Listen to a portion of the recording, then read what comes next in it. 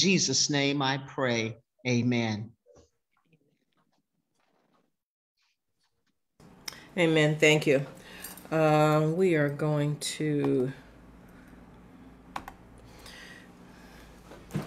I will ask for an approval of the agenda as presented. So moved. A Is there second. moved and seconded? Any unreadiness? Hearing none, all those in favor let it be known by the sign of aye. Aye. Those against nay. Ayes have it. Thank you. What we are going to do as we wait for our guest to join, I don't see him here, so I don't see him yet, is going to do a quick update here. I was just talking to Jasmine Shirley, our parliamentarian, about the voters that are happening and voting, and it is not happening in our district. That is not a good space. Jazz, before I ask you to come on, I want to talk a little bit about the update on the HB1 injunction that the NAACP Florida State Conference, along with a couple of other folk, have filed litigation. We filed. I do give my. I'm going to be deposed on Thursday the 4th, and so I will be representing the NAACP Florida State Conference. And how this works is every unit, every branch, youth council, high school chapter, all make up what is known as the Florida State Conference.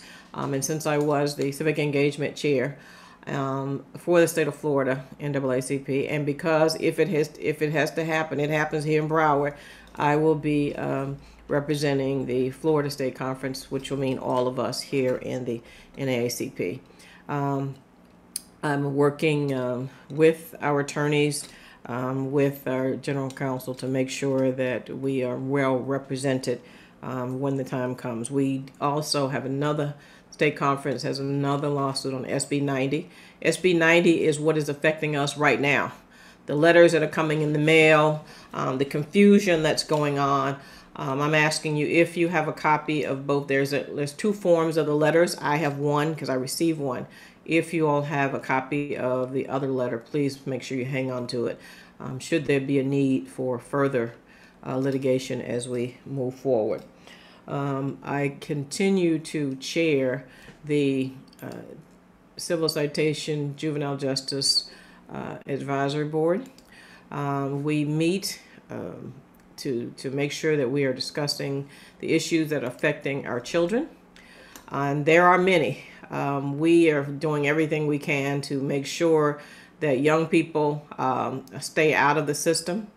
There is plenty that's going on that's making it extremely difficult to do so. Since I don't see our speaker on, I'm going to go to Dr. Osgood. Share with us some of the things that have been going on within our school system.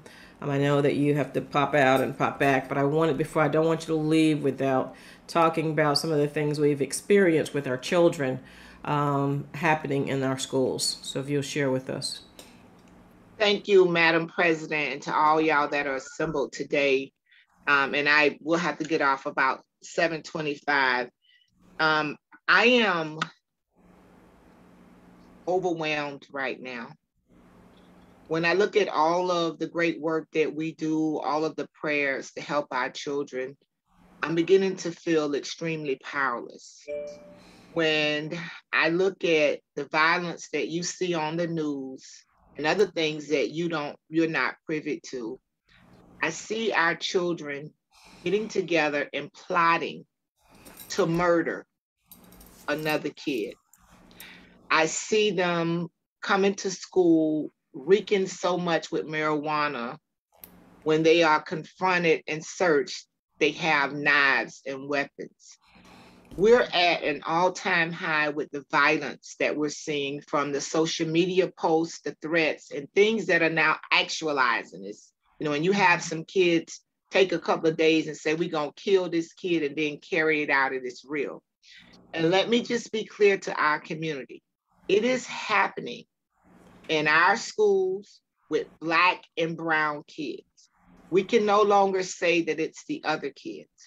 I think that this is a moment in time where every adult has to recommit themselves to at least one young person, if not multiple. We have to talk to our kids. You have to search their cell phones, their social media. They shouldn't be able to tell you that it's not your business. You know, you are an adult. And we have to begin to help our students get the help that they need around mental health. Let me also say this. The students that we're seeing these kind of actions from are students that are in the top 10% of their class. So a lot of times when we think about things like this, we automatically relate it to kids that are struggling in school, kids that we know are having issues. A lot of those kids cope with trauma and tragedy because they've been doing it for most of their lives. But a lot of the kids who are high achievers have a very good way of fooling us. They make good grades, they look the way we want them to look, but we don't engage them to find out what they're thinking, what they're dealing with. We have to begin to be more honest with young people about life and the pains and disappointment that comes with life. It's something that we can't escape. And we have to be transparent so we can create environments for our children to talk to us, that we can help them think through these things. If kids are watching reality shows and video games all day because they don't want to talk to you, they block you out and you think they in the room quiet watching the games, it's cool. In those games, everybody died. But in the next episode, they're alive again. It's not reality. It's not real. So I did a social media video the other day because my heart was just so heavy. And I just think as adults, we cannot just sit back when we see these things happen and say, oh, they're a bad kid, they need to get the consequence. Certainly if you murder somebody, there's a consequence. But what can we do to create those environments for our kids to talk to us? And sometimes they need to talk to us about us. Sometimes we have them too early. And as we're growing up and making bad choices and decisions, it causes our children pain. We have to own it. We have to have conversations. We have to get them to counseling. We have to connect them to whoever that adult or positive person is that they will listen to. We cannot have, it's not okay for children to be plotting to literally murder other children. It's not okay for children to be threatening to shoot specific teachers in schools. We can't just say, oh, they was just kidding, they didn't mean any harm. Many of us had problems in school. We was bullied. If you mean, you know, a lot of guys quit dating me real quick. I done certainly had my years of heartache. You know, now when they see me and try to holler, I just laugh and keep it moving. But the pains and problems of life are real. And we have to help our children have these conversations. It's going to be nothing any of our boards or any of us can do if these actions continue. You can't murder someone and there is not a consequence, whether it's accidental or intentional. It's just the whole thought process with the children. They're suffering. Many of them have lost loved ones. We can't expect for them to just go through a pandemic and childhood trauma and these things and just keep moving. That old adage about taking a licking and keep ticking. When you take a licking, sometimes you gotta pause so you can heal. You gotta pause so you can get what you need. And finally, when we think about a lot of our churches, temples, mosques, synagogues, those things are not available right now to our children. So many of them don't have even the spiritual connection that really help you when you're dealing with the pains of life. So we have to begin to pay attention to our children, engage them in conversation, ask about their day, create those environments where they can talk to us so that we can help them make right choices and right decisions. It's a lot right now. It really is. I mean, it's just one thing after the other, with the threats, with the murder, with the guns, the knives, you know, those kinds of things that we try to have them not have in their possession. You know, why is it that a kid feel they have to bring a Hawk beard knife to school? You know, are they being bullied some kind of way? Is it something happening at the bus stop? What's going on that I now have to have a weapon when I come to school. These are real life things that we're dealing with in our school district, and we can't solve the problem alone. Parents, grandparents, foster parents, you have to be engaged. You have to stand up and parent. No child should live in your house and tell you that you can't come in a bedroom or you can't look at their phone. My son Gabe is 30 years old. He pays his own phone bill, but you better believe every now and then I pick it up off that counter and look and see what's going on in there. We have to be connected to these kids so that we can help them with their thinking and their action and their process. And that this is a plea for me tonight as your district school board member. It is heavy right now, and we need you to engage in whatever way you can to talk to our kids. Now, I don't need you telling them that they stupid, dumb, and they ain't gonna be nothing. That's not what I'm talking about. They need love, they need support, they need encouragement, they need redirection. And if you are a person of faith, please add our children to your prayer list, to your church's prayer list, your mosque, your synagogues, whatever your faith is. Please include our kids when you're talking to whatever your higher power is, because we really need some divine intervention right now. Thank you, Madam President.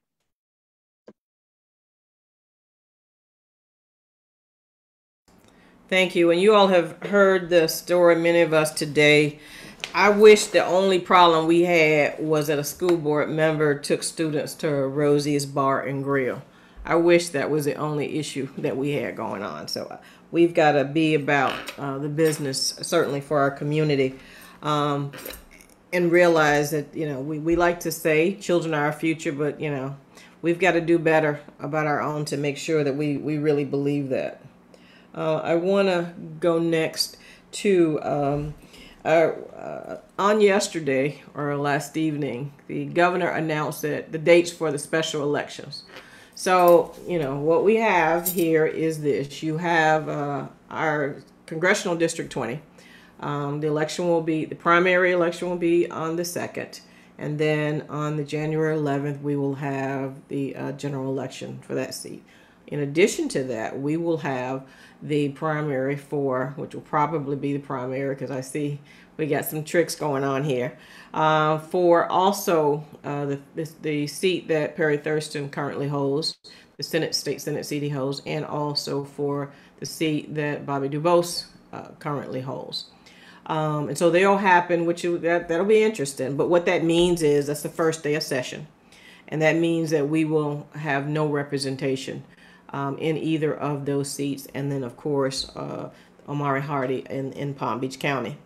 So it was bad before, but they will certainly have a field day, because I won't be able to, for example, call Bobby and get all the ins and outs, and he'll be able to go onto the floor. And those days will have passed at that particular time. The special election, when is qualifying, Dr. Osgood, before you go? November 15th. Okay. And so that means on the 11th is the primary. Yes. And then your general election, because I see you already have, I'm assuming a young man, I feel like he will suddenly, the monies will appear, and so that he can run and make sure that you're not able to be seated during this special session. When is the primary? So I'm sorry, the general? The general is March 8th. Okay, so y'all see how that works, right? So we will have no representation, because if a write-in person, someone writes in, goes in there, or if there is a Republican or somebody else that goes in, then even if that were not so, then in theory, the winner could be seated. But since we know that there's already at least one Republican person who is going to run, that will force us to move to a general election in March, which means the session will go without a word from our those are us that are in the district as it sits now. Same thing over for I think 94, I believe it is, that Bobby DuBose has. And I don't know who will get in. I know that there's interference from both sides, from the other side, when in each year for the last couple of years we've had the election, there's been lots of money and lots of interference, and they just watch us, fight each other and that sort of thing. Jazz, is anybody out there voting? And for this Congressional District 20 that's happening right now? Thank you, Madam President. The in-person voting at the various sites are very, very slim. I mean, just they're averaging, not even, it's shameful. I don't even want to say the number. But when you have only had 400 and some odd people in person throughout all sites, that's just ridiculous. Luckily, there are many of the returning ballots coming in from those who voted via their vote by mail method. The last I looked, though, that there was only about a little over 12,000 that had been come in and counted. So I have to check for today, well, tomorrow for what came in today, and then again for what came in person today. But it is very, very disheartening. So what many people are doing is they're hitting their neighborhoods, canvassing again in various neighborhoods to get people to understand that they have to go out and vote. Early voting is still on until Sunday. Polls don't close until 7 o'clock. They open at 10 a.m. And then the actual voting day, Tuesday, hoping that maybe people are just going to go on Tuesday or maybe this Friday, Saturday, and or Sunday. I'm hoping that is what's going to occur. But I've never seen, because this is a congressional race, I would think, and because people know that, a lot of people didn't really realize that this special election was happening. And I found that very hard to believe, but it is what it is. And unfortunately, we're not coming out like we should for this very important race. Now, I haven't heard things on the radio. I do know that you had indicated, Madam Prayers, that Joe Scott was on the radio today or something. Mm-hmm. But right. we need the radios to be blasting. Get your butts up out of that chair, out of your house, and get down and vote. And it needs to be very, very engaging to let people know that we got to do this. We cannot sit back and not have a voice through our votes. It's embarrassing. Last I checked, which I believe was last night, it was less than 20,000 between the two counties. It was just around 20,000. Now we're talking hundreds of thousands of eligible voters. We are the second blackest district, other than Frederica's down south. And so I know that there are 2 letters out from the supervisor of elections, which I thought were poorly written. I'm sure he probably went to his GC. No offense to the judge, but whoever attorney wrote that or gave him advice, that judge, that's not really working for me. It's very, very confusing to folk. Some people feel like, well, if I do this, I ain't giving them my social security number. What they want my social security number for? I just feel like, well, I've never had to do this before. And one of our family members called and said that she had some friends who were seniors that thought that they were saying that their voter ID card had to include their full social security number. And so the message is just not happening. And people are afraid. Some folk even thought today that, if I'm not going to be, my vote by mail ballot won't count if I did not go on the supervisor of elections website and then complete my update to give them my social and or my voter ID. So it is and let me just say this. The fact that your vote by mail request forms have to now include, or the request itself must have on file a copy, your last 4 digits of your social. It will not be printed anywhere, but that is, thank your governor for that. That's Senate Bill 90. The fact that your vote by mails are expired and you got all this language that's going on, thank your governor, not the supervisor of elections. However, the explanation of it and the lateness of the letters has caused a lot of confusion.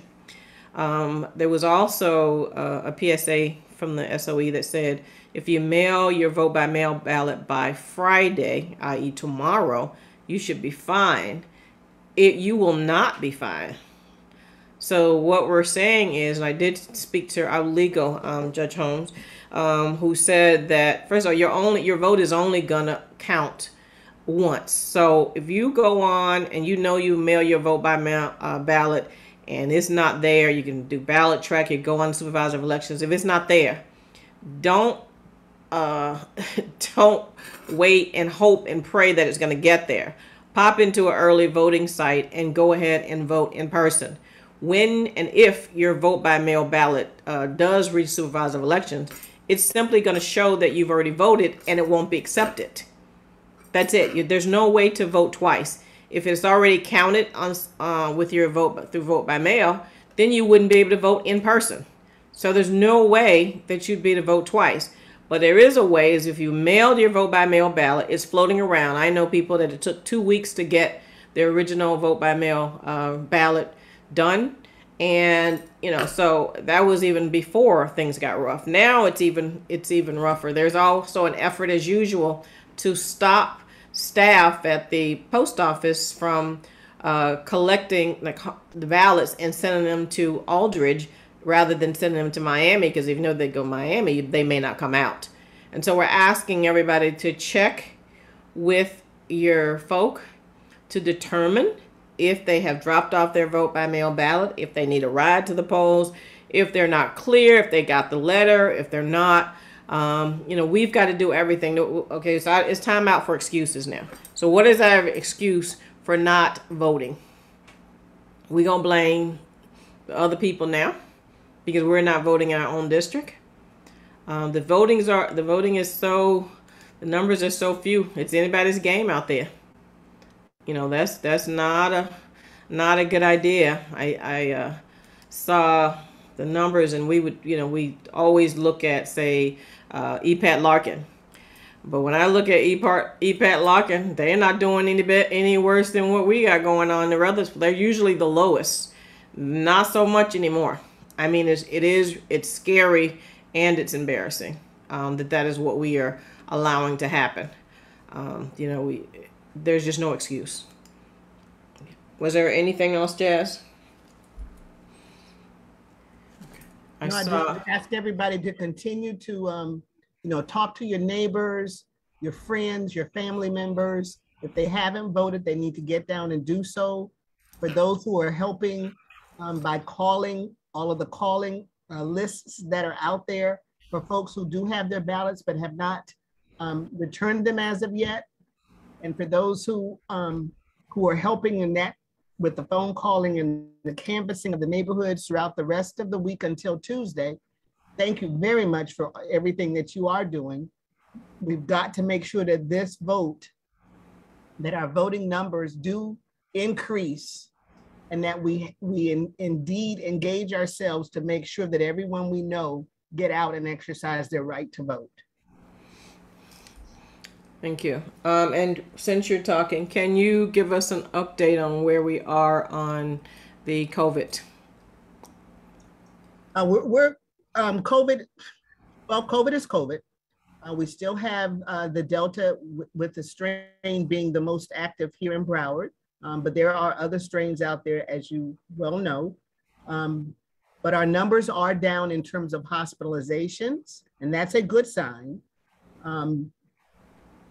To not put that strain on the hospitals, but what we are seeing still are numbers of folks who are exposed, have come down with symptoms and infection, having problems. We're still having those numbers go up. Florida is still not out of the woods, as are many other states. And most of those people, the majority of those people, are non-vaccinated folks. Vaccinations are available everywhere now. Folks just need to have that conversation with their family members. For those who are still on the line, in terms of whether or not they want to proceed, children are being vaccinated now, and that's a good thing for not only that child, but the other family members of that child's household, and the teachers, and anyone that happens to work with children. We want to make sure that our children are safeguarded and are not put in harm's way, is my opinion. But we're not out of the woods yet.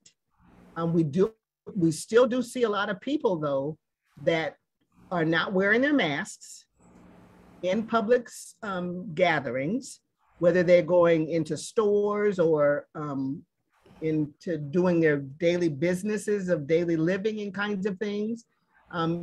Many of the establishments are still enforcing and highly encouraging folks to have their mask on. You can see the sign as you walk into the grocery store, but there's still some folks that are just very adamant about they don't feel that they need to protect themselves or other people.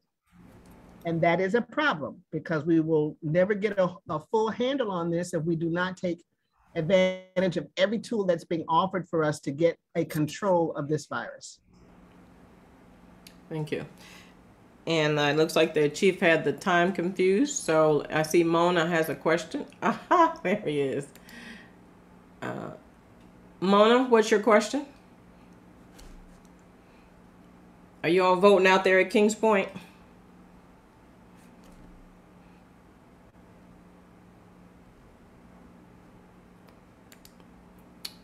Mona, are you able to unmute?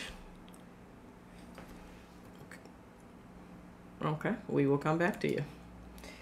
All right, so Mr.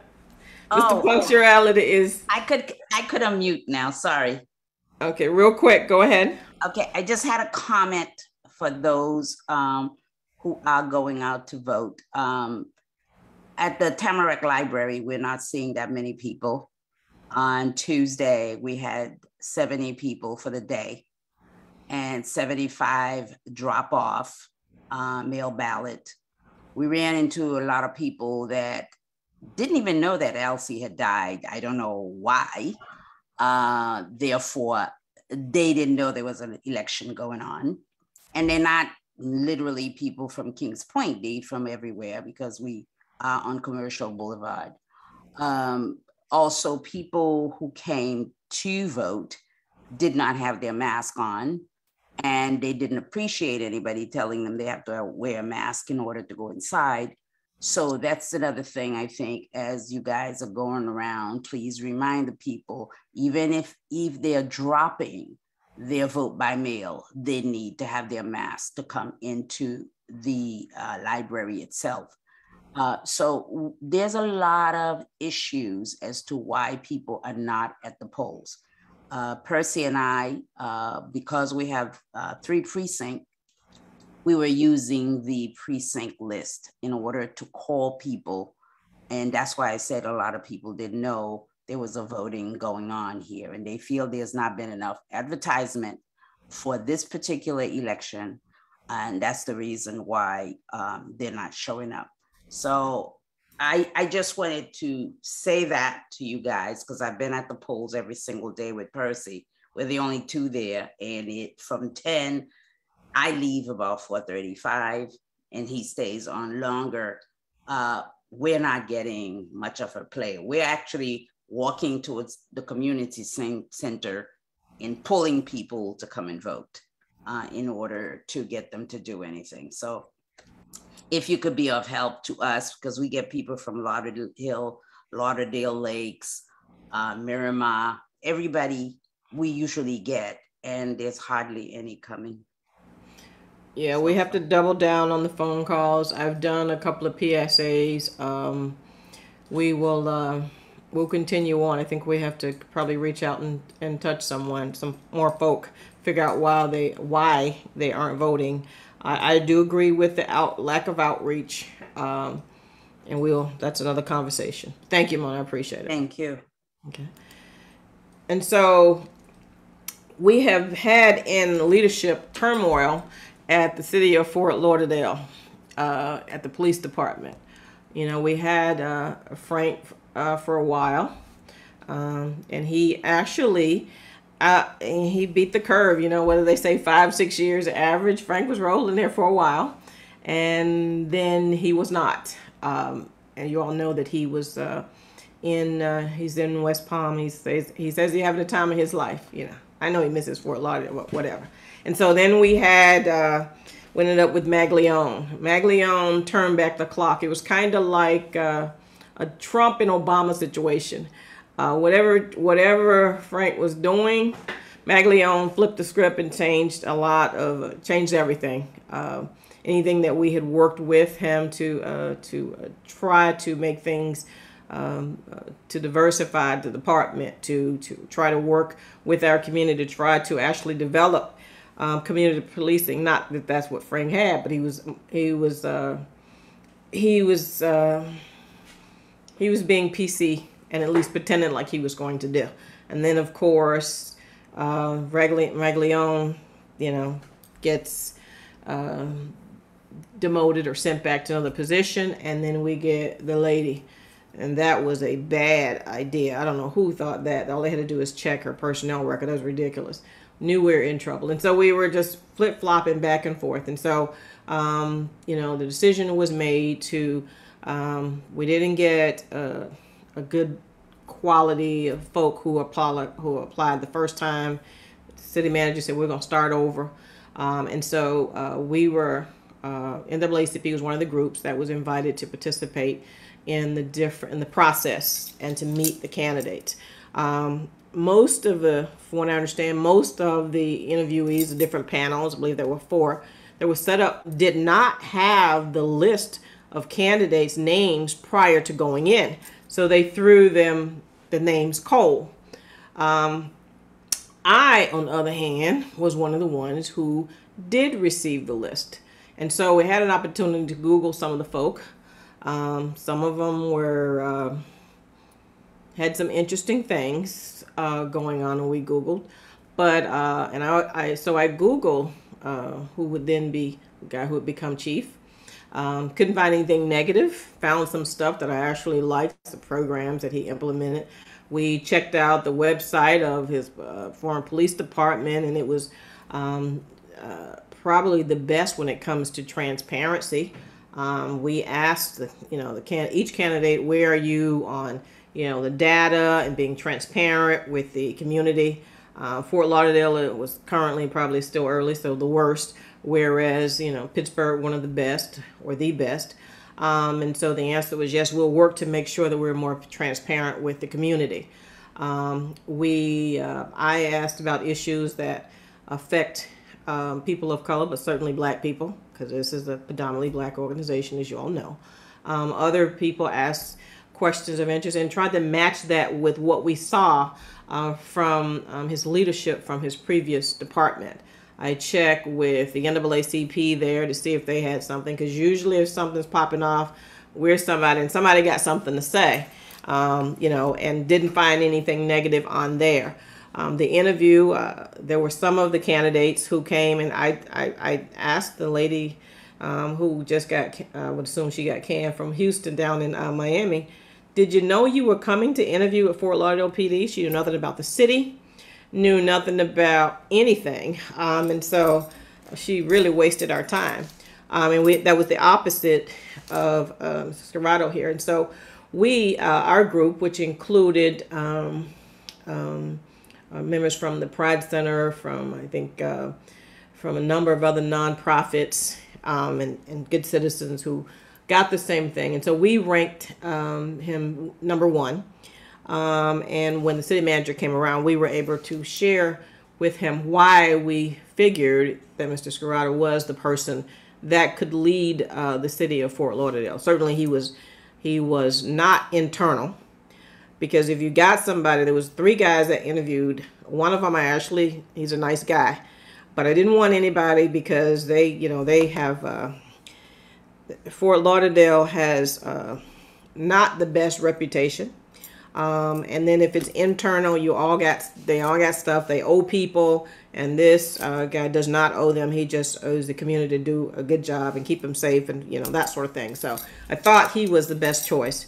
And so when the word came that he had indeed been chosen, I was certainly excited to do so. He agreed to meet right away. It wasn't a thing, well, have your people get with my people. That was not it.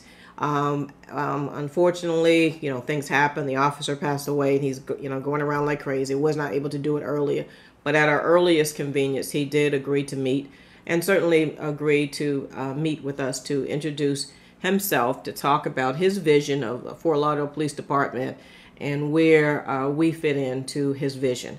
So with that, Chief, if you will introduce yourself, tell us a little bit about your background in law enforcement, and then your vision. Thank you. Thanks, Marsha. As you know, Marsha has been a resource welcoming from the interview process to the time I arrived. Hopefully, I can even outperform Chief Adderley. I'd like to get to the 10-year mark and change the narrative collectively across the board about police chiefs and their longevity or lack thereof in some instances. I came from Pittsburgh. I was a 23-year veteran in the city of Pittsburgh. I retired as the chief of professional standards and the second in command of the organization. I was their youngest assistant chief in the history of the department. And more importantly, that I brought energy and ideas to the way in which we should police, from accountability to transparency to community engagement. And more importantly, just thinking outside the box of way policing and community partner and how we are a resource to one another. Oftentimes community is engaged as a matter of convenience or necessity following an incident, and not a matter of priority and a true partner. And my views on policing and my views on community policing, community partnerships, is about a genuine partnership built on trust, where we're coming to the community as a valued partner in our strategies, in the way we develop policy, in the way that we hire, in the way that we promote, and that we're engaging in a relationship that's meaningful. I get here and my Major London, who is on the call, he talks to me about the Chiefs Community Focus Group. And I mean, it is exactly what I would expect and hope for a city to have already developed and engaged.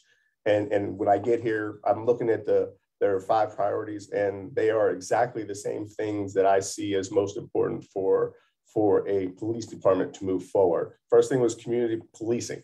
And what does that look like? It's a philosophy, in my opinion, as designed. It was meant to be a philosophy. It wasn't meant to be a program or a strategy or an initiative, something short-term by a select few individuals. It was meant to be the way in which we engage our community in a partnership, that every officer, from my office to the newest recruit, has a responsibility to be a community partner, a problem solver. And oftentimes it became the responsibility of just a select few.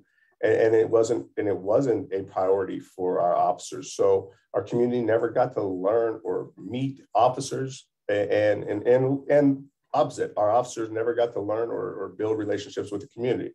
So we always try to do it in times of crisis, but I'm more concerned with building relationships before crisis occurs.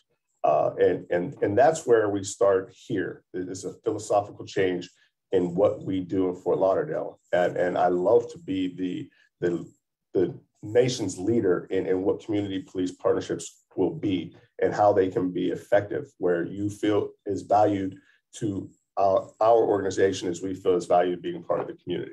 So when I got here, I started talking about how does that work? Well, the reality is you have to change everything in which we do. We have to prioritize the way in which our police engage with the community. We have to value the way the community engages with the police department. Again, that I am looking for people from the community to consult with and to advise me just as much as I can engage with you all in problem solving. And that's one of the challenges that I think we've missed as police leaders is that we don't ever, or we haven't in the past, truly opened up our walls to the community to be involved in processes, and how that is impactful in building trust and developing relationships. We haven't provided a platform where our officers are given the appropriate time to build relationships with the community. We prioritize calls for service over community engagement. We prioritize non-essential calls for service over community engagement. And that challenge for any police leader, any executive team, is something that if we're not intentional about the efforts in which we go about focusing on community engagement, then those priorities will always they will always be a focus. They will always be the calls for service will always be the way in which we respond, and then community engagement will be secondary and oftentimes just non-existent. So that was a challenge. My second challenge to the organization was that we have a reliable violent crime reduction strategy that used data to inform our decisions, that used community to engage and support our efforts toward focusing on those that are causing the most harm in our community. That I don't ever want to be the leader or be a police officer in a city that normalizes violence in any of our communities, that our communities shouldn't have to normalize violence, and that we put all of our efforts from the law enforcement side and the community partners, and that we are intentional about addressing violence. And so in that, we start focusing on what are reliable strategies. And from Pittsburgh, we use reliable strategies, and we use the group violence intervention strategy that didn't just focus on enforcement. It focused on bringing social services, and it focused on bringing our mental health partners, and it focused on our clergy, and it focused on community, all coming together to develop a strategy that was more concerned with diversion and more concerned with helping those members in our community than it was to incarcerate them. And then for those that just refuse to be a part of that program, then obviously we utilize the criminal justice system to hold them accountable. But in those 5 years that we start from the time we started that program to 2014 to 2019, we saw homicides decrease 42%. The city had become the safest it had ever been in 20 years. So with that, we know the strategy works, and it's something that coming here I bring with me, but I understand that it's not an enforcement alone. It's not police by themselves. It is a collective effort from our community, our judicial system, the police department working together to rid our communities of violence. And then I focus on our officers' wellness. You know, when you think about an organization, you think about ensuring that our officers feel that they are respected, that our officers feel that we value them, and in turn, I believe in a servant leader as a behalf of myself and my leadership team, is that we work for our officers, and the better we are at working for them, the better they will be at serving you. That this is a service industry, and you are our consumer, and in that we have a service to provide, and that it is of paramount importance that we engage you and have that feedback loop to show or to evaluate how that service is delivered. So with that, you know, we start talking about equity in an organization, right? And how an organization looks as it relates to leadership and as it relates to inclusion and diversity. Does our leadership team reflect our organization? Does our organization reflect our community? And now I start building an inclusive leadership team. Promoted 14 people since I've been here. And of that, 7 were either ethnic, gender, or sexual orientation minorities, focusing on identifying those that are above and beyond qualified minority candidates to put in positions of leadership, recognizing that if we want to be reflective of our community, our organization's leadership has to be reflective of that diversity as well. So those are some of the priorities that are in place in the very moment, and the way that we hire and the way that we engage. You'll see as we move forward over the next couple of months, we're developing our promotional processes and what that looks like. Well, there is a community function now that's going to be part of the scoring and evaluation. so that it isn't just a scenario and someone that has that's very good tactically or has a tactical competence and a police acumen is able to do well. It's some way that the community looks at and goes, okay, how do you represent the community? What is your commitment to service? So that we add in community's engagement and involvement in even the way that we hire and promote. And so that community is an active participant in developing this police department. And that is one of the most important roles I see community playing with our police department and the way that our police department can engage in the community, that we become valued partners for each other. And again, I say like from the beginning, not as a matter of convenience, but as a matter of developing a relationship that's built on trust, and that we do it all early and often, and that we're continuing to engage and being honest with each other, and that I build a transparent and accountable organization that is accountable to our consumer, and our consumer is the community. So I'll stop there and open it up to either Marsha, if you want to facilitate any questions. If you have any questions for me, you can throw them in the chat, and then I'll answer them as we go. Okay, I have the first question. Yes. So, as I understand it, Chief, you make some promotions. Many of those individuals are our members, and then I read in the paper that first two white officers are saying, you're being so unfair. They've been passed over. Then a couple of days later, I read in the paper, then you got two more. So you make these promotions, and as I understand it, these are certainly officers who are more than qualified, who have the time who have the experience, and certainly the education, because I know that is a thing with law enforcement, here, and these are several of them were Black, and we'll just deal with that. Master's degrees, years of experience within the rule of 5, and yet it made a big splash, and before you can even get your uniform. So tell us about the complaints from those 4 white officers, and we just gonna get into it. And what was the basis of the complaint, and how if it was resolved? So I guess I probably need to speak generically as it relates to the complaint because it's still ongoing. So it is an EEOC complaint against me for what is tabbed as, or what has been, I guess, has been described as a minority agenda. And in that, I would say that's categorically false. I have promoted qualified minority candidates. So the Black candidates that I promote, things weren't equal. They were above and beyond qualified as it related to their contemporaries applying for the same position. So the complaint alleges that they are equally qualified, and that is absolutely incorrect. The minority candidates that were promoted were exceptionally qualified. And I've spoken about being intentional about diversity, and given the opportunity, when I have the opportunity to promote qualified minority candidates, I will do so. And in this instance, I did exactly what I said I was going to do. When I have exceptionally qualified minority candidates, I will not miss an opportunity to promote them and put them in positions of leadership for this organization. And that's what I did in this instance. So with the suggestion that all things were equal and then I chose a minority is just false. All things weren't equal. The minority candidates that I chose were exceptional and above and beyond those that they were competing against, and therefore were chosen. Thank you.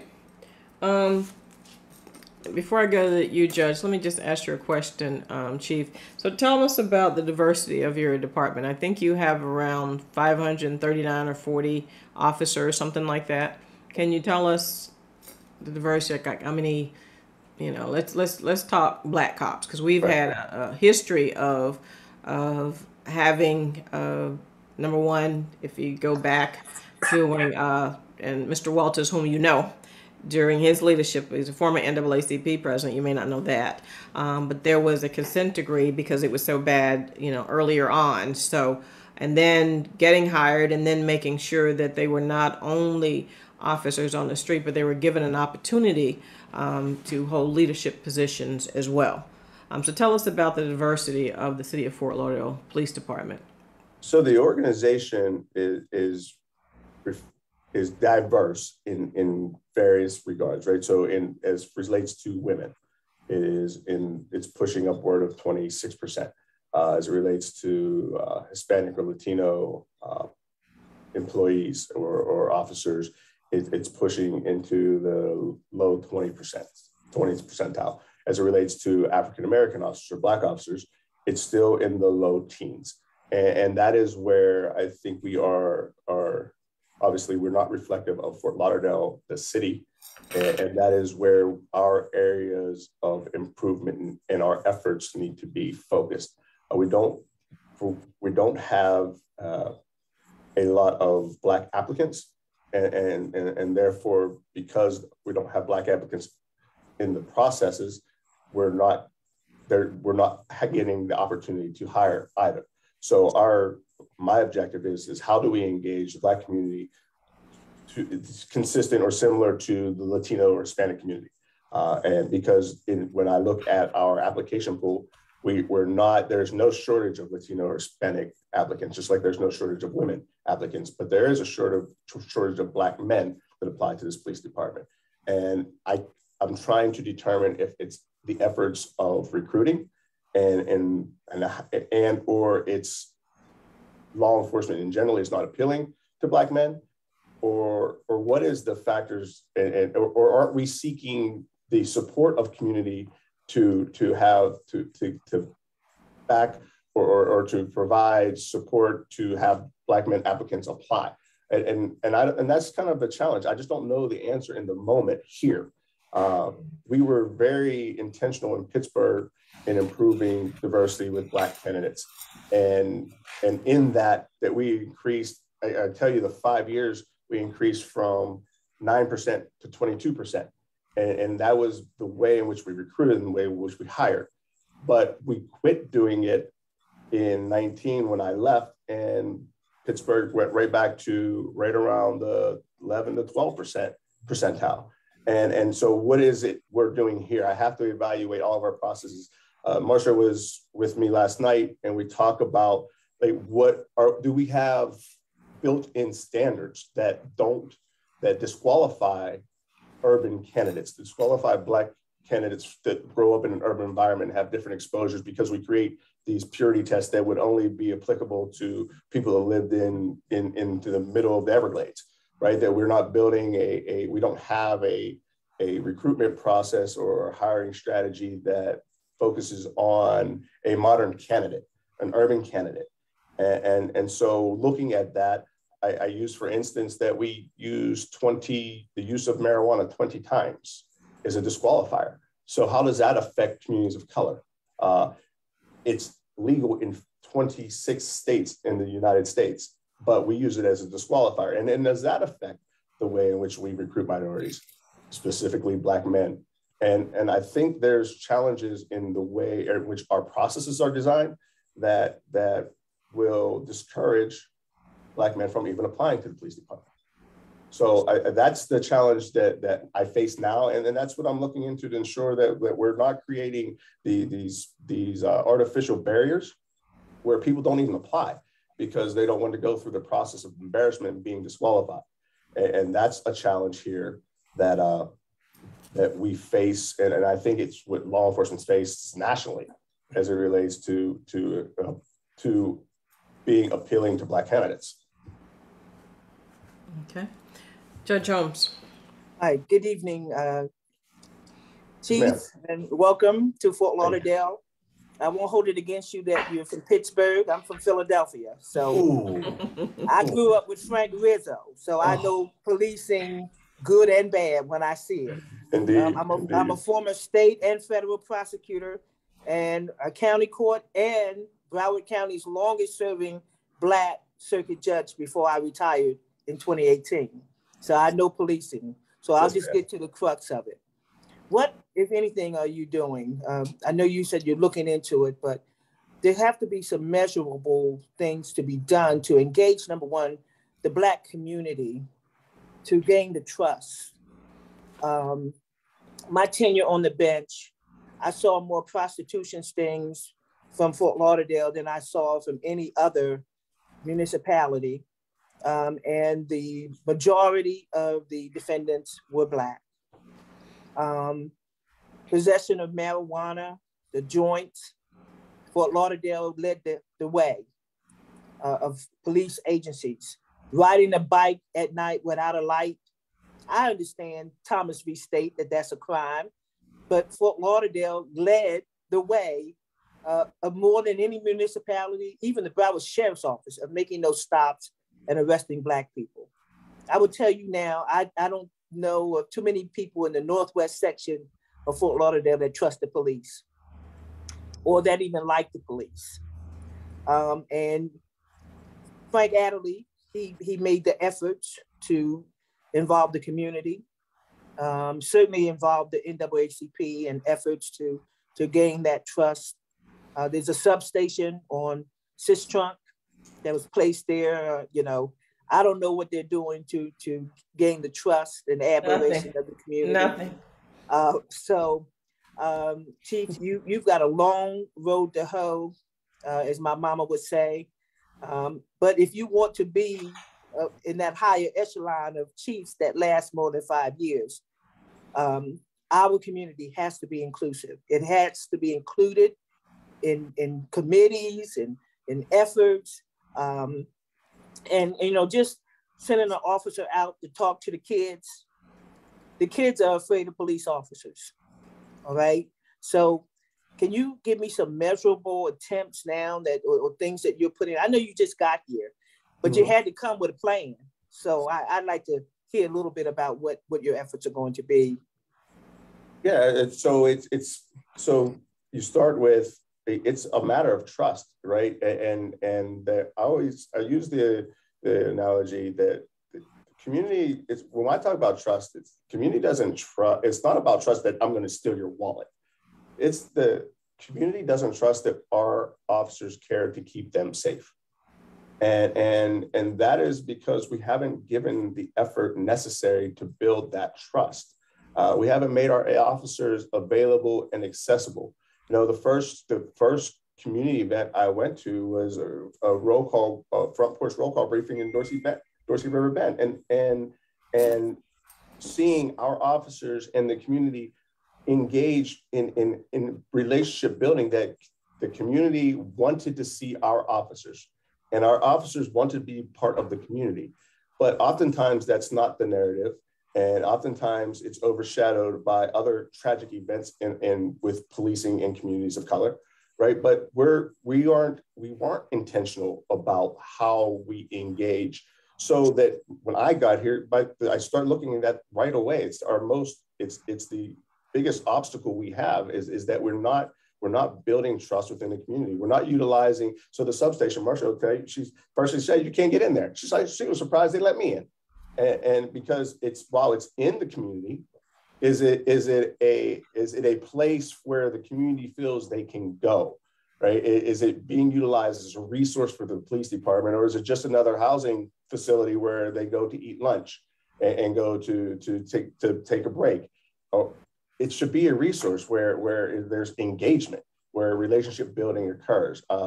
And I think that's where we start, is that I need to make them available and accessible. And more importantly, that I need to prioritize that.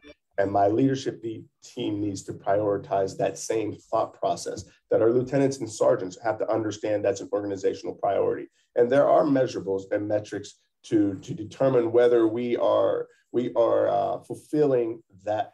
Are we fulfilling as an organization my statements to the community? Right. And so we measure that by our strategic management, that we can see when our officers are engaged. And then we hold the officers, we hold our supervisors accountable for that engagement. And so oftentimes you'll see policing, they kind of drive by, and there's not a focus on relationship building. But that's kind of organization, that's an organizational failure. And how do we create an organization that supports that type of relationship building? It has to come from my office. You have to hear it from me first. And I believe in it. So if I believe in it, I promote a team behind me that believes in it. And then, like you heard me say when we started this, that community engagement isn't a matter of necessity or convenience when crisis occurs, that it's a philosophical perspective of how policing should be. And it has to be ingrained in the foundation of the way we do business. And it hasn't been. And it hasn't been here because I'm hearing from the community that tells us that that hasn't happened. While we do really good things in the community, it's not as inclusive and engaged as we would like or pretend it to be. So from the outside, I can be rather objective and oftentimes critical of the way in which we engage, understanding that we do a good job, but we can be much better. And we need to be much better so that when I sit on this call and I'm talking to you all as a group, that you go, oh no, it is notable and it has changed. And our officers are far more engaged and our community feels like they are represented within the organization and they have input and influence in the manner in which we police. And so there are measurables. And we as we're developing them, we'll be held to account. I hold myself accountable. I didn't come here for a short 4 or 5 year stint, right? This is a career. Fort Lauderdale is going to be my home. And in that, I have a vested interest in the success of this organization and the success of our community and in that engagement and what it looks like moving forward. Like I said, I want us to be the gold standard for community police partnerships. And I'm committed to that. And I believe our officers are committed to that if given the opportunity. And oftentimes we didn't, as a leadership team, prioritize it. So therefore, how would they be expected to do so? And that's the challenge. And I wholeheartedly believe a year from now, we won't be having the same conversation. It will look much different. And we will be much more engaged. Our officers will be much more known to our communities. And we will develop that level of trust that just doesn't exist right now. And I say this with, look, we didn't get here over a year or two. These are decades of issues. We won't solve them in 6 months, but we will work over the next year or two. And I know this department and this city will be much different. Our community relationships will be much different 5 years from now than they look today. Let me ask, Judge, what is the policy of the state attorney's office when it comes to prosecuting marijuana? Because I'm told that State Attorney Pryor is not looking to prosecute those cases. However, that Fort Lauderdale is still choosing to arrest those folk. What is the state attorney's policy? Well, I know what they say, but I see what they do. Mm-hmm. They say they're not going to prosecute it, so I haven't seen any diversion programs pop up for misdemeanor marijuana. So it's like wait and see. I know I don't believe any police agency has been notified by Mr. Pryor officially that his office was no longer going to prosecute misdemeanor amounts of marijuana, such as joints or blunt. If the officer has to use a magnifying glass to get it off the ground and put it in the evidence bag, that's really, really bad. And those residue type cases, kind of like a waste of time. But Mr. Pryor will have to notify the agencies. But the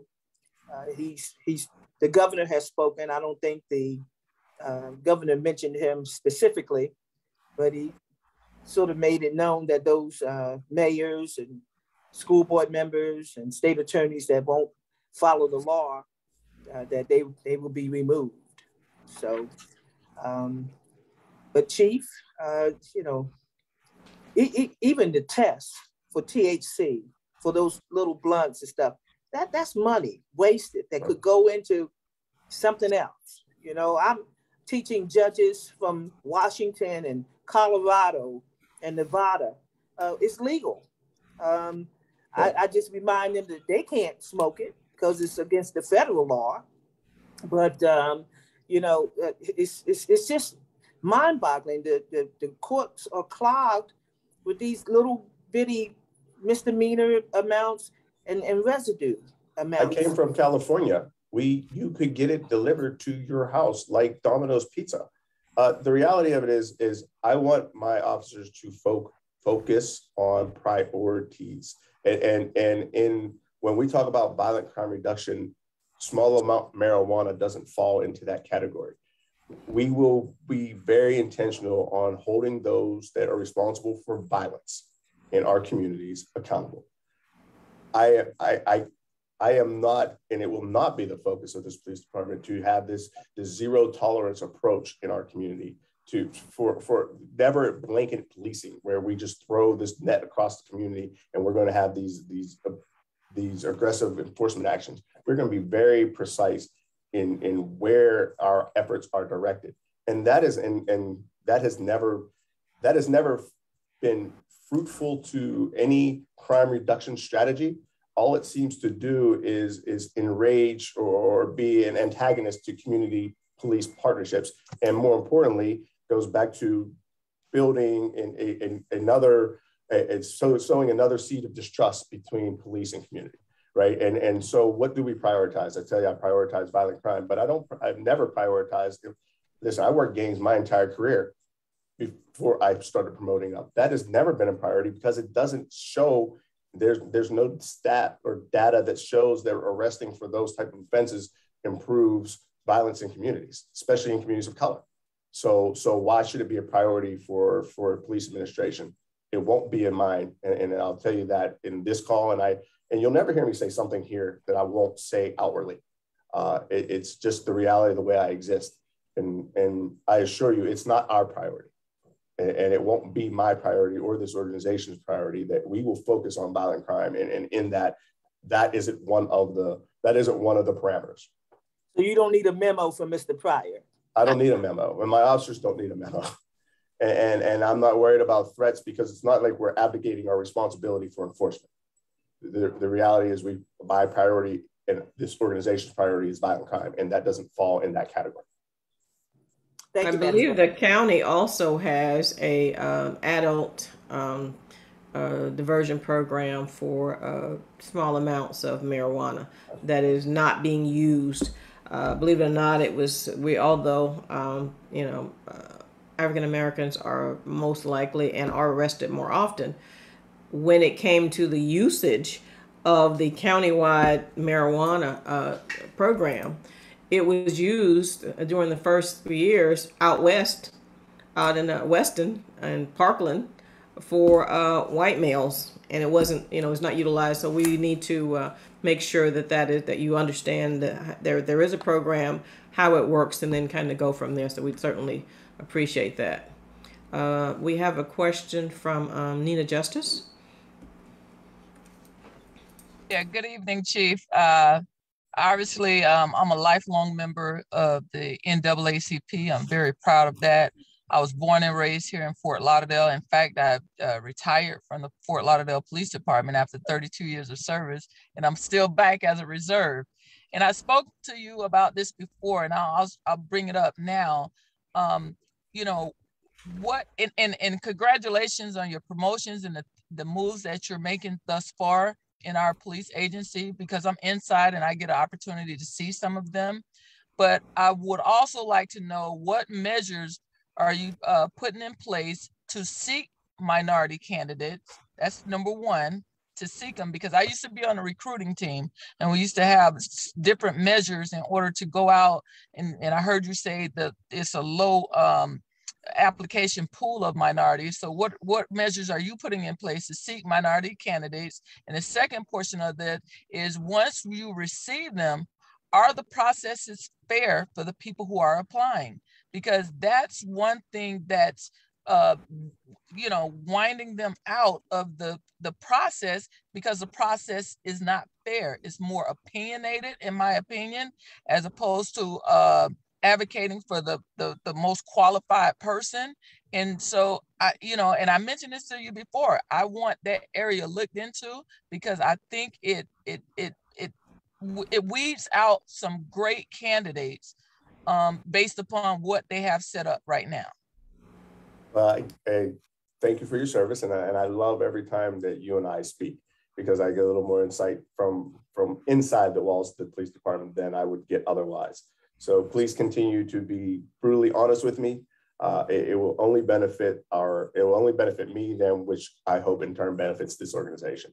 So first, what I've asked, it depends on what you're talking about minorities, right? And because some will tell you that our minority hiring is outperforming national standards, and it does if you talk about gender, Latino, Hispanic, and then Black. If we add those three together, it does outperform national standards. So the organization should be applauded for those efforts. However, in this instance, we're talking about Black candidates. And when I got here, I said, I want to know. So I talked to my background unit just last week, and the challenge to them is I want them to show me, like, I want to know where our Black candidates, where the Black applicants get disqualified. And we've never even done that test of or the gauge of evaluation. Like, we don't even know where it happens. Does it happen in the oral boards? Does it happen in the application process? And first, if we don't measure it, we'll never be able to be accountable to it. So that's what I want to know. Where are our candidates? Where are minority candidates? More specifically, where are our Black candidates eliminated? And then let's try to determine what that cause is. Our oral boards, our oral boards are all over the place as it relates to representation, and they're not consistent. And there's a standard on there talks about dress, and would a Black applicant be judged more harshly because of the way they the way they dressed to come to the interview, and how that is being treated as a negative factor simply over clothing. No matter what your answers were or the life that you've led, you didn't dress according to way someone approved you or thought you should look, and that can affect your score. So if that affects your score, then is that a standard that we should use as an evaluation tool? And more importantly, then does that have disparate impact on Black candidates? And I would suggest it most likely does, right? If I am able to have an opinion about your appearance at onset, then am I even capable of fairly evaluating your answers and your responses to other questions? And so the new oral board will be a select group of people, select group of diverse individuals, but it won't be random. These individuals will be trained. I am still working with human resources to have a community input on these panels as well, so that we start getting some diversity in thought, and then that also would affect scoring, right? That we have community involved that can evaluate differently than police officers would evaluate a candidate.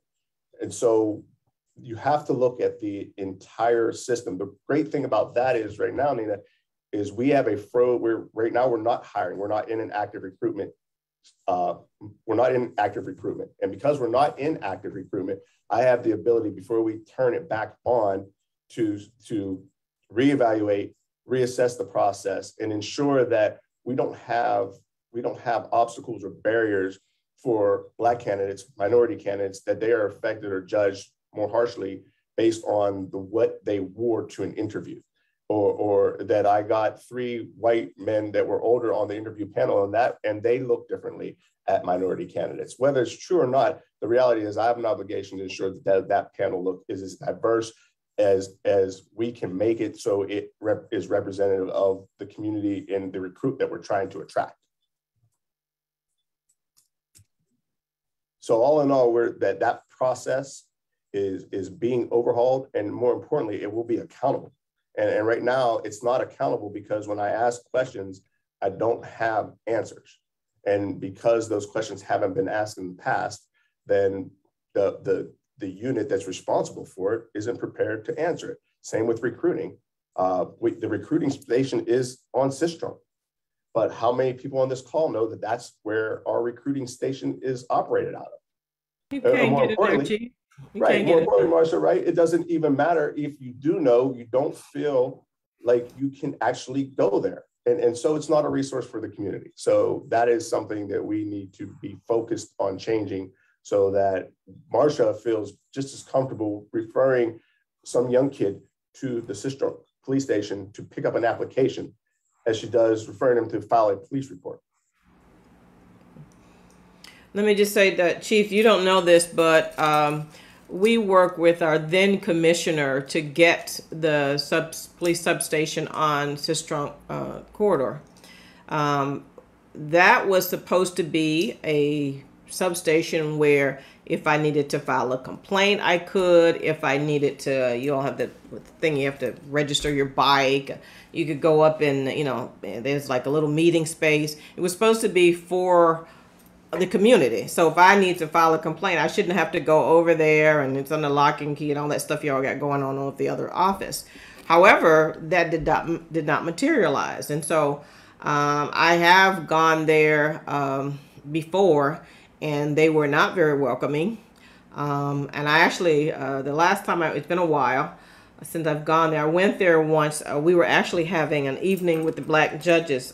Judge, you don't know this, but so we were at the Mizell Center, which is now where that new fabulous YMCA is being built, Chief. But it used to be a center that we held meetings, and we had, several black judges there. I think that was the night when we had 11. And so the state attorney was attending. He arrived early. And so he's in the back of the building. It's dark. He's on the corridor. He's feeling kind of jumpy. So we were supposed to have gotten, usually Fort Lauderdale will send a cop because we've had, a couple of issues.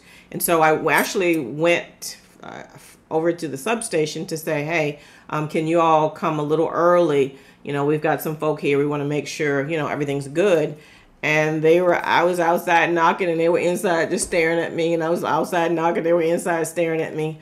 So I said, well, we need someone to come and stand with, because the state attorney is behind the Mizell Center scared. So if you all want to come out, so they were like, and he really was a little jumpy. And so, and I said, well, why are you all locked up? And they're like, it's for our safety.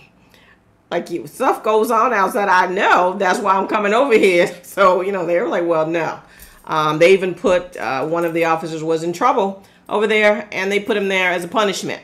So it's not what it was supposed to be when we initially asked for it. And I'm going to ask our representative, because I'm not sure if you all have formally met yet, Bobby DuBose, to share with what the discussion was when the substation was agreed to be put on the Sistrunk using our CRA dollars. Representative DuBose.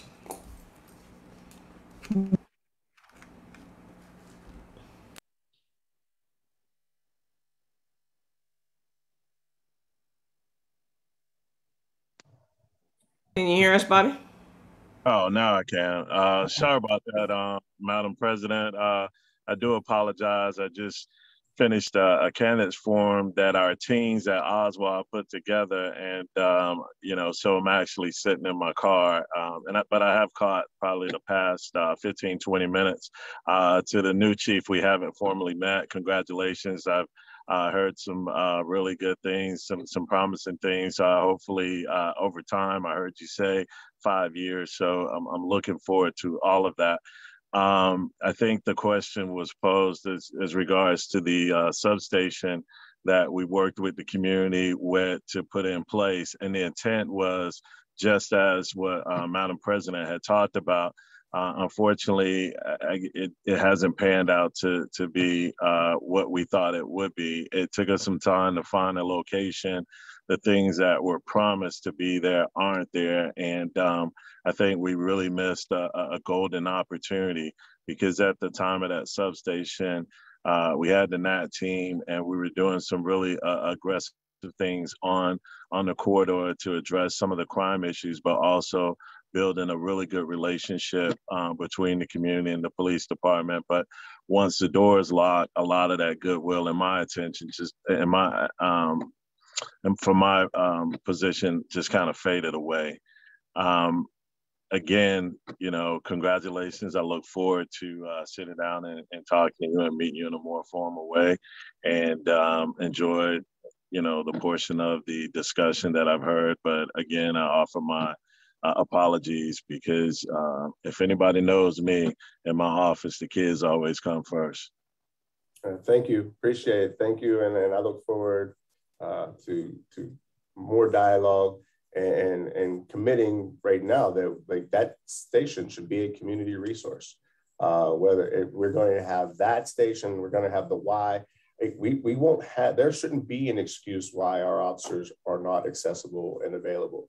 And again, I don't ever fault our officers for what our administration hasn't prioritized. And so when the police administration doesn't prioritize community police partnerships, the officers will do exactly what they're told to do. And in this instance, I'm seeing and I'm listening to our officers. They're like, we want to be engaged. We don't have the time. We're not given the resources. We're not given the direction in which we should or how we should do that. And in that, then they're left to be criticized for what I would believe are leadership failures in that direction. And so that's the challenge: is that this station should be a community resource. That whether we're going to be partnering with the Y, we're going to be available here. That we're building relationships and we're making our officers available. We're making them accessible. That door.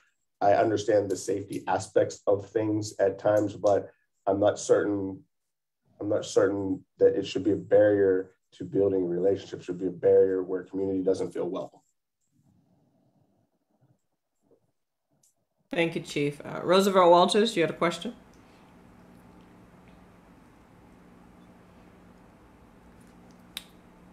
Roosevelt, your hand is up. He's on mute. Mr. Walters, can you unmute? Okay. He's struggling. Okay. So, like this. Can you? I think you're unmuted now. Roosevelt, I see you're unmuted, but we don't hear you.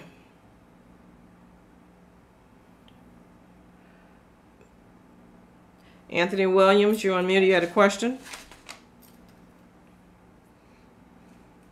I don't have a question. I'm just struggling trying to participate. My Wi-Fi here is pretty weak, but do you need me to chime in? If you have something to share with the chief, since he's getting an opportunity to meet with some informally with some retired officers there. Hopefully, we're trying to make sure that the Fort Lauderdale that is today is not the Fort Lauderdale PD when you were there. So hopefully these new officers won't have to go through some of the things that you did. Good evening, Chief. I'm Anthony Williams. I retired as the Assistant Chief of Operations. I believe in 2014. I went to be the chief of the school district. And during my tenure there, I witnessed a lot. If someone tells you that there's not a racial problem within that department, you tell them I said they're a lie.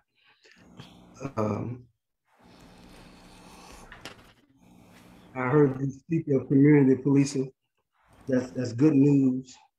But please know, the department has always been able to say that we've had community policing.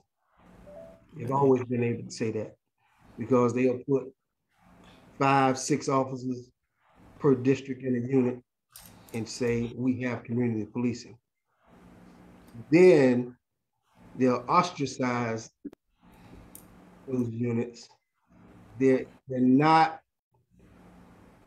I'll just say that they're treated differently. The emphasis has always been on heavy-handed policing and not community policing, real community. Don't mistake me. I took a lot of people to jail. I was a very, very active officer, very aggressive officer. Me and my partner, Frank Folks, In 2 years, we arrested over 2,000 people. I'm sorry, 2 years, 2,000, 2 officers. And some people on here can verify that, but anyway, I just need you to understand what you're up against. That union is very strong. They're going to come after you on every aspect. They'll pull your trash, they'll follow you. And I know some of them on here listening. Yes, I said it. They'll tell you, they'll pull your trash, they'll film you. They will. When I tell you, I've had bomb threats. I used to come to work as a commander, a captain, major, and I found hate notes under my door. We're gonna get you, nigga. At one time, that's right, I said it. At one time, I found, what I guess it was some type of clay on a vehicle, my police vehicle that I had parked in the back of the station. And I took it as a bomb threat. And that was because I stood up for, at the time, the union wanted to, all the FOP members to join the NAACP to vote the current president out. And at the time, I was the president of the Black Police Officers Association. And I defended it. Absolutely wrong. It's disrespectful. And long story short, a lot of people will tell you about it. However, the president that you're so well acquainted with now can give you the inside scoop on that, because it was her. And I took hell for that. You know, the police culture is rough. And if you go against it, they will ostracize you. They will come after you. So I commend you on what you've done so far. Be brave, stand tall, make the changes that you're making. And please know that you're not the first. When Michael Brasfield, the older white guy, one of the chiefs in the past, his first command staff meeting, he walked in and said, something is wrong with this picture. All white male. He said that. And he vowed to change it. And he did just that. He did just that. So exercise your right to use the Rule of 5. They've never had a problem with it before. Why is it a problem now? And Marsha can give you my contact information. I don't want nothing from you. I'm not looking for a job. I would just simply tell you just like it is. Madam President, I yield. Thank you, Chief Williams. Jasmine Shirley, your hand is up. Chief, thank you very much for attending this gathering with us. And I'm very, very encouraging with what I've heard so far.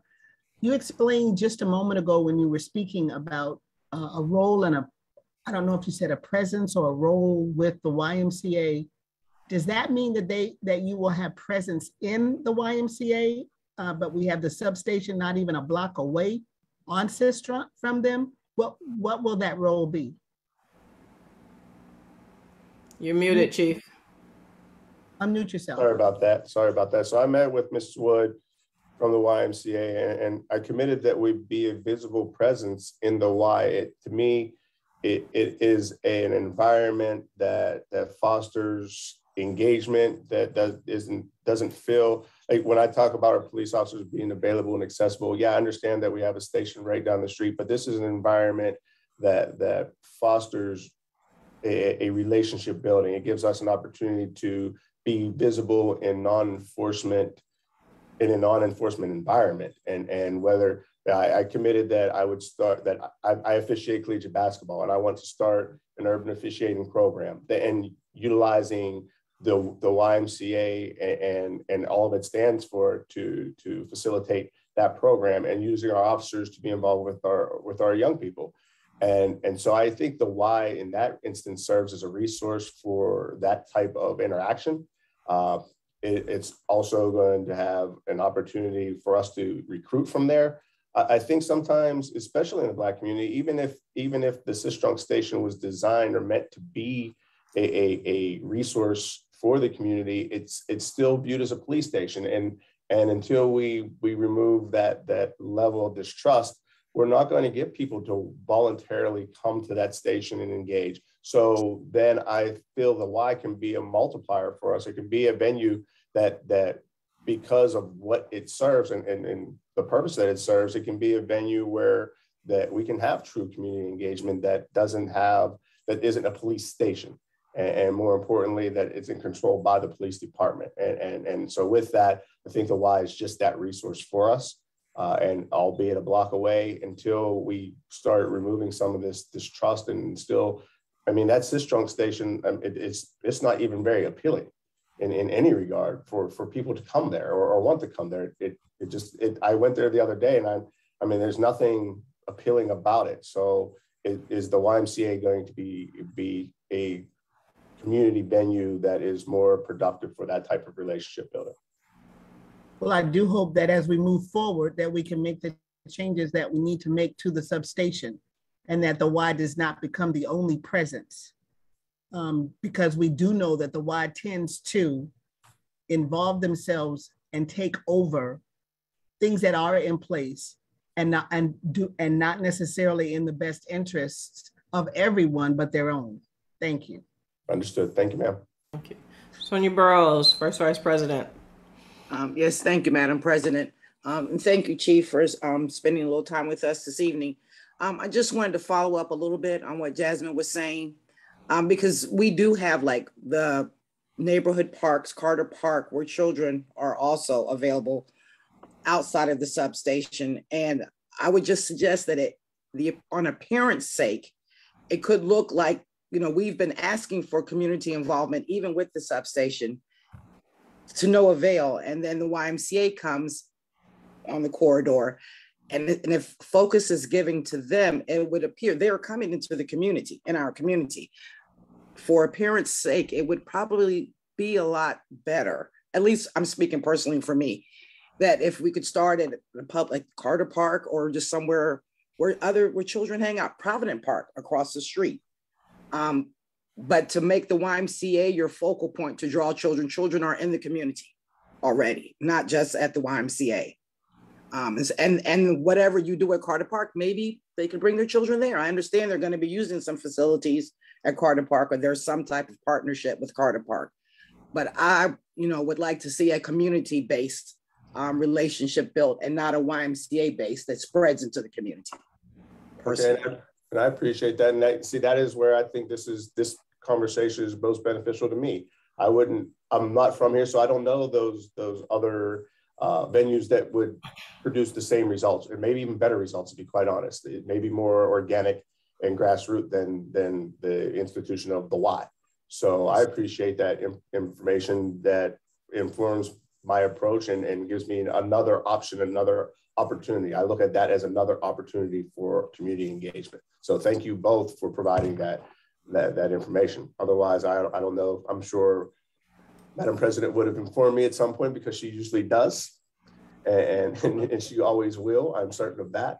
But I appreciate that input, and I will definitely utilize it as we develop the strategy. Thank you. Yes, ma'am. Roosevelt Walters, are you able to unmute and speak? I see your hand keeps going up and down. Mr. Walters,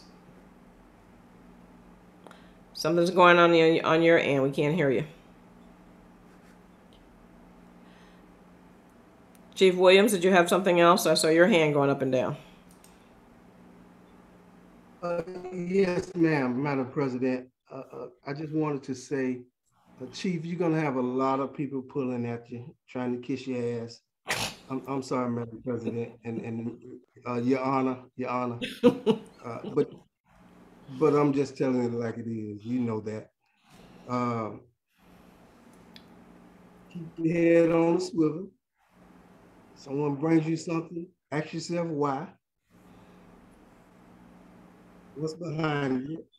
But I do need you to know this. I don't know what the number is now, 550, 560 of sworn. What you got, 538? 530. You got some good people there too. I just need you to know that. You got some people I've witnessed myself, police officers furnish entire homes for people in the Northwest. I've witnessed them get together and contribute to funerals in the Northwest. So I'm not, please understand, you got a lot of good people. But those bad apples, they're cancer. They're cancer. And sometimes you just got to do what's right and fight the fight. I appreciate that, Chief Williams. I want to make it clear to this whole call. I have some great officers, and it doesn't white, black, male, female, gay, straight. There are some great men and women that represent this organization on a daily basis, and we'll hold those that don't believe in our values accountable and work tirelessly to separate them from this department. I've never been one to get along, and that won't start today. And that's a commitment that I'll make, and I've made it to my mother and father, and I won't change course for any organization. So be assured that as I am committed to the change that I speak of, and I have the support with whether it be the BPOA, whether it be Madam President and the NAACP or the community, we have the support to change it. And so now it's just a matter of putting all of our collective minds together and operationalizing things that we actually say matter to us. Thank you, Chief. And so as we wrap up, I wanted to say a couple of things. We are going, Judge Holmes serves as our branch general counsel. The NAACP as an organization has some reforms that we are interested in meeting with you to discuss. And so we will look to do that, to reach out to you to discuss those interventions. I wanted to, one thing we didn't get to cover yesterday is that, I'm very much concerned about these juvenile civil citations. And I say that because there was a time that juvenile civil citation, because it is pre-arrest, there would not, law enforcement did not have access to the prevention web that logged in those civil citations. However, that is no longer the case. And so if we have a child who is, who stole some now-laters from Winn-Dixie and somebody decided to waste their civil citation. I'm saying that because that really happened at Fort Lauderdale. The kid was 8. And so he had a petty theft charge, and I did a civil citation. I did reach out to the then state attorney and to the then chief to say, hey, now, are you really going to waste this kid's, they're shot for civil citation and give them a record off of some now latest, And so he said, oh, yeah, you're right. And so we were able to do that. But those things are logged. Those records don't go away. We found out from DJJ's web, they may disappear from your section. But when you're doing your background check, if something comes up, later that a kid got popped and it was a pre-arrest, they did what they needed to do, is that something that would prevent a child from being able to be a police officer at Fort Lauderdale PD?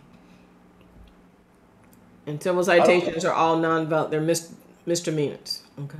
I don't believe so. I think it goes back to when you talk about creating a hiring practice for modern candidates, right? That the children of our young people are exposed to much more than we, even me, obviously some people on this call, not to date any of us, but the exposure of our young people is much greater, and their experiences are much different. And to be quite honest, the things that they are being held accountable today, we all did. It was just resolved in a different manner. So understanding that the now and later theft when you were 8 should never affect the way in which we evaluate you as an adult to be a police officer. And we're going to take to ensure that we're never, when given the opportunity, we don't criminalize children. And for instance, we talked about the child bringing the firearm to school. While as dangerous as that was, And we absolutely have had influence and input to determine whether we were going to criminalize that event. We chose not to, right? Because it wasn't the right outcome. We also had the 12-year-old that threatened to cause harm to the school. While that is a felony and a crime, it wasn't the appropriate outcome for that child. It was more, she was better served.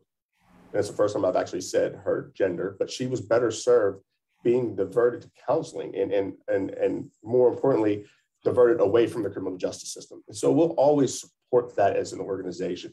And so to your point, when we're talking about hiring standards, that we've got to understand that certain petty incidents where otherwise shouldn't be life altering, we can't hold that against the candidate as either, which is also why when I think about marijuana or recreational drug use, that it matters in context and that there's not a one size fits all to every decision that we make. And when we have the opportunity that we are very cognizant of how that affects our candidate pool as well. And we did create standards that aren't negative, don't have negative impacts, or aren't obstacles for diverse candidates, right? Or aren't obstacles for modern candidates. Thank you. Jasmine, did you have another question? Yes, Madam President, I had typed into the chat to ask Roosevelt Walters if he could please type his question in, since his hand is going up and down, into the chat, and that you can relate that question to the chief on his behalf. Okay. I can say he didn't. Not yet. Yeah, he may be struggling with that. Okay. I do. I wanted to make sure that we were at a meeting on Saturday, and I already talked to the chief about this. At a meeting on Saturday where someone who said they were two things. They said they were the president of the Flagler Homo Association, and they were with the Sierra Club. And they felt the need to share that. And that the chief had gone and taken away all the liaison officers to the community. And she just had no one to call. Well, that's not true. And I don't know her name. I was like, lady, that's not true. You know, so when we talk about community policing, community policing, as the chief describes it, is what we're looking for in our community, not the 10 officers or 5 officers or whatever that goes on and that the other officers, they belittle them, call them names, that sort of thing. So, so if someone tells you, I don't know who to call because the chief has just taken away our folk, and I used to be able to call, Cecil, but I don't know if I should call him now. The worst case in there, first of all, it's not true. And second of all, if you call Caesar or Captain Stone, what is he? Is he Major Cap? What's his new rank? He's a captain. If you call Captain Stone as say Cecil, he would, if he was not the contact, there was someone else designated, he would then give you the name of the person that you were to call. First of all, if I call him, I wouldn't want the name of the other person, but that's just me. And and so it's not like, all the people that we knew, not that we all know a lot of people, but we know who we know, and so we feel comfortable contacting those people in the case that there is an event. So I would ask that before you believe, the madness that goes on, let's just find out, and let's not spread all of the lies that are not true. And one other thing, Chief, you were talking about your FTOs. One of the things that we did when it came to civil citations, and I'm not sure if it's still on there because you have new officers coming in, and now there's a new policy for juvenile civil citations. If you would include that on your checkoff list for your FTOs when they're training their new officers as it pertains specifically to civil citation, I think that would be helpful as well. And Major London and I spoke about this yesterday. We're going to revisit the training for civil citation again to ensure that we are providing the most recent interpretations, that we're reinforcing that this is an initiative and an MOU with the state attorney's office, so that if it was ever unclear of what FLPD should be doing as a result of civil citation, that it will be crystal clear to our officers moving forward. Okay, thank you. I don't see Roosevelt's question. Judge, do you have anything before we close out? And I will, and that is Chief Williams' number. That's in the. Do you have anything else, Judge, before we? I just want to thank the chief for joining us tonight, and we weren't as stern and harsh as we have normally been because this is your honeymoon period. But the honeymoon will end. I don't know the married folk. How long the honeymoon's supposed to last? I don't know. That depends on what happened. If it happened, if something happened tonight, it'll be over in the morning. Good 6 months. It was good 6 months.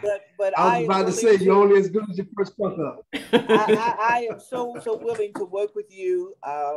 You know, on behalf of the NAACP, President Ellison calls me, and we do need to sit down and chat about certain things. I've seen it from the bench. Chief Williams has seen it from within. Some things that have to change before you can move on to effectuate the change. And he mentioned it. You've got some people who are going to oppose you. But as long as you're doing right by the community, that's your biggest base, your fan base, to say, hey, look, this man is working to try, to keep the community together, keep the violence out the community, and have people who are willing to talk to you and your officers to tell you who the bad eggs are. But you're not going to get informants out of our community because they don't trust the police. And I can't tell you how many court cases I've had where they had informants, and the informants looked at me and said, they didn't do what they told me they promised to do. You know, what am I supposed to do as the judge? So I'm hoping that there will be change, especially in Fort Lauderdale Police Department but I will tell you one thing that I found out with BSO. I'm not sure, you were saying you were looking at things that held your officers or people from being hired. BSO was using a psychological test. And it seemed that no Black person could pass the psychological. But they could go and work in the jail, but they couldn't get out on the road. So I don't know, that may be one criteria that you should look at. Are they passing? Because I hate to say this, I've seen some crazy cops from Fort Lauderdale. And they come in and it was like, Lord Jesus, don't let me put them in jail for contempt, for lying. There's some training that needs to be done in terms of courtroom testimony. And of course, report writing. That's important. So you've got your hands full, but you know what? It's like I tell the judges that I'm teaching, you signed up for this. So you applied. So we're going to hold you to that standard. Again, welcome. I'll try to find a cheesesteak for you somewhere and bring it to you. And what do they have in Pittsburgh? Well, we have it. We actually have it here on the beach. Permane Brothers is here. See? Lord. See, it's here. It's here, Judge Holmes. It's here. Oh, okay, well, we'll meet and I'll buy you lunch to welcome you. We'll share. Thank you, Madam President. We'll share a steak. Okay. Thank you. And I want to make sure that you all who are on the phone and there who are not members of the NAACP, we're asking you to join or renew your membership.